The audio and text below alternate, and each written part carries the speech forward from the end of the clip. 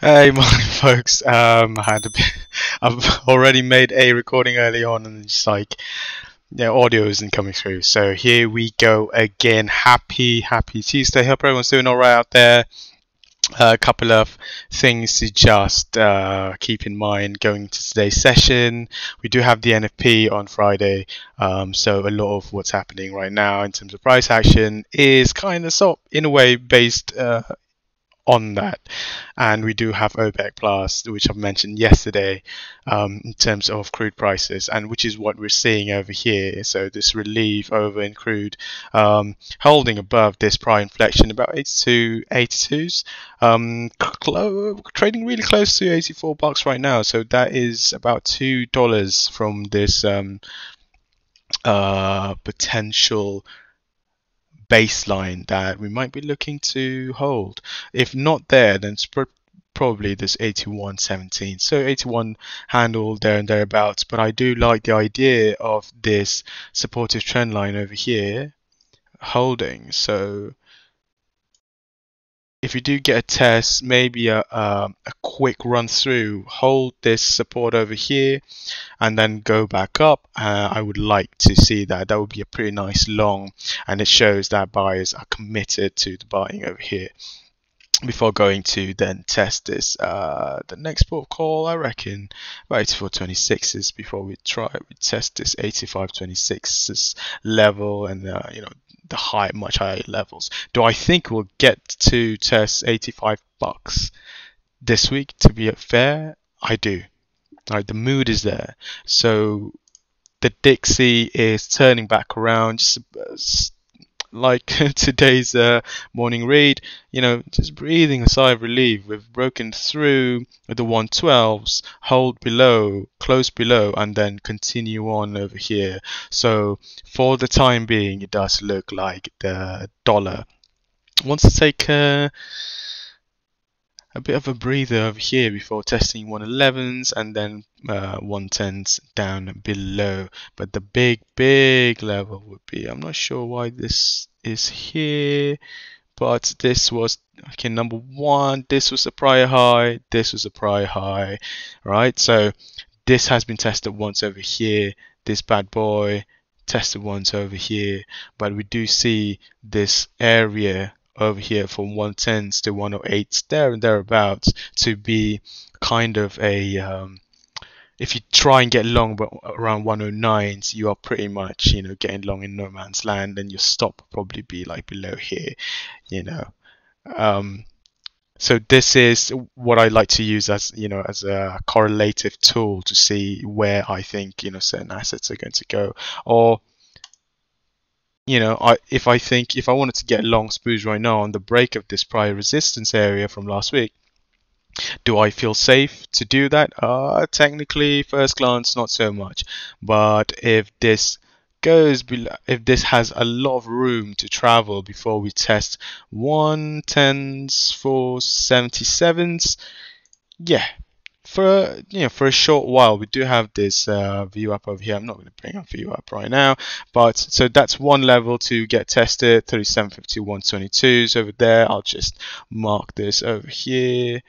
Right, very decent technicals, very clear resistance levels. So a short from here, warranted. Why do I say it's warranted? Is because this is, I just don't think if you read the news flow, it's not all hunky-dory. So what's happening with Credit Suisse, if you do want to know what's happening with Credit Suisse, send me up on Discord or anything.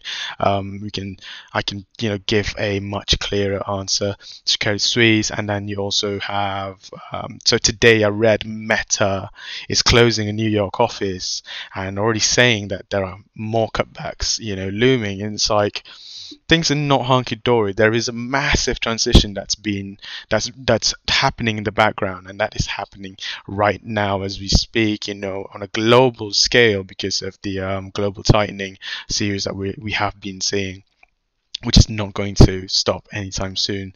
Even the Fed's already reinstated the fact that, okay, into Q1 next year, no we are not having a cut.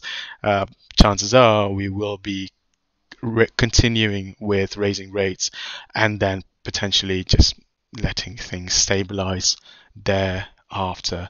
So am I fancying the short? I am more on the short side, but I do want to uh, sort of like pin the fact that understandably these will kind of happen from time to time in these kinds of market with where people are worried about earnings outlook, recession, seriously high inflation. Relief rallies happen because everyone's trying to pile on that short, and then the moment that there's a value by big institutions, robots or whatever, buying these contracts up, and then some people get caught offside, and then you have to turn to basically break even. I mean, market mechanics is a whole other thing, and we can talk about that some other time. So in terms of the day ahead, decent shorts to be had. If this breaks, I want to see it hold above before getting on that long to try and test 3800s and then 3850s, and then from there on, just to keep those things in mind. So the RBA today, they said that they weren't going to continue raising rates as high and as fast, and they kept to their word, but markets were surprised. So the Aussie dollar took quite a hit today, but it kind of tells it's a good thing for the RBA because then, when we say something, we will do it. So in terms of like using communication as a tool to manage monetary policy, they have that in pocket, so to speak. That is it from me today, really. Any questions at all, just hit me up in Discord. Again, we have a slew of speakers today, like Fed speakers, like a couple of them. So Williams, Logan, Mester. We also have Lagarde speaking at 4 o'clock London time before we close out with Fed Jefferson. And then the only tier one data is the JOLTS numbers, job openings numbers at 3 o'clock GMT.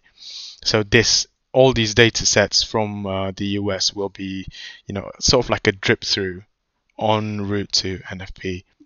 So traders, there might be a slight, anything that's out of place, there might be a slight jolt in equities, in accordance with how markets will try and see how the dollar is going to be priced into the week and into the month and into the year, pretty much. So forward looking, keep your risks high because we do have a lot of high, basically quality tier data incoming for the week and the month.